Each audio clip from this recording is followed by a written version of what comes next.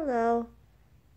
Today you guys get to see what I look like on a normal, regular, everyday basis. Of course, you're not going to be able to hear me, so I'm just going to take this off. So, this is what I normally have to wear every day for my allergies, because they tend to get really bad. And this has charcoal in it to clean the air that I breathe through. Well, breathe in. Um, since a lot of my allergens are real bad and inside and outside, I can't really escape it, so I just wear that all the time. Interesting antidote for this today. So I went to bed last night with a real bad stomach ache. So obviously I use Pepto like most people do, just to settle my stomach. And I woke up this morning and I had a black tongue.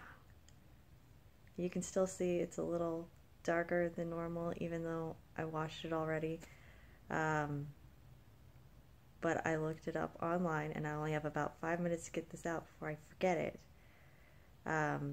But I looked it up online, and it said that sulfur in your stomach and Pepto, if you go to sleep, then the sulfur and the Pepto mix together, and it turns your tongue black.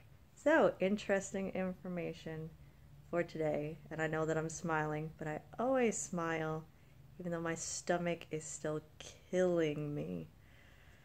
So I just thought that was interesting and wanted to let everybody know that apparently that's a real thing. I hadn't heard of it, and I'm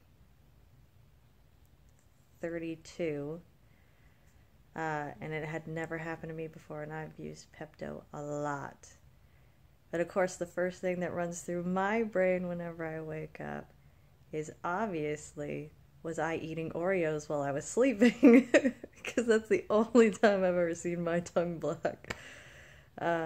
Normally it's before you brush your teeth, and since I brushed my teeth last night, it seemed really weird that I would wake up and had a black tongue. But you never know what you do when you're sleeping. So I just figured, well, I got into the kitchen and got into the Oreos. So that's our interesting topic for today.